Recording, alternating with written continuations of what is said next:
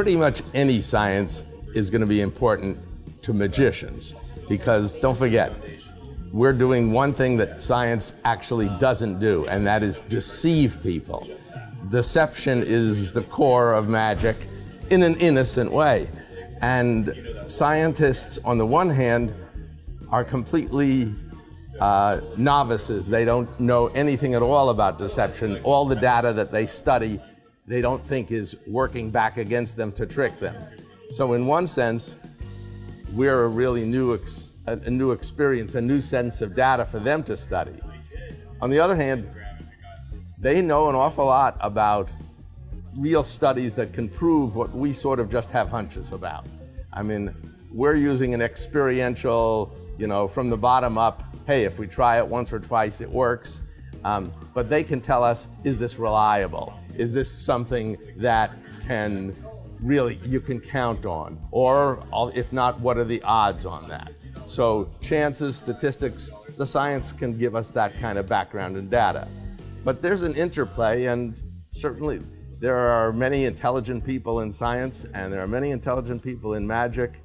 You wouldn't think that there's much of an overlap, but once you start listing things like human perception, human attention, timing, misdirection, how long people spend focusing on things, memory, how well people memory, how well they don't memory, what they miss in their memory, there's an awful lot of overlap.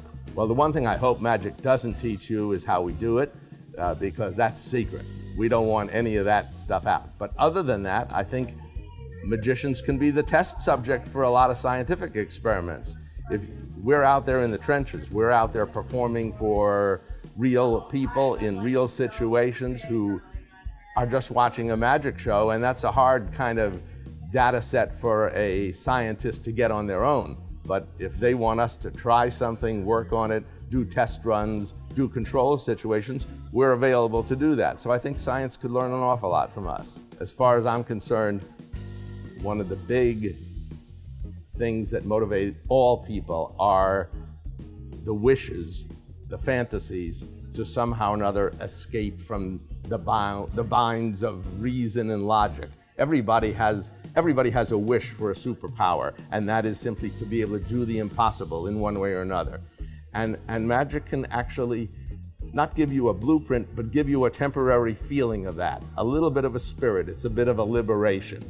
So in that sense, I think magic is a really nice, I don't want to use the word escape, but it's a respite and maybe even an image of what could be attained someday.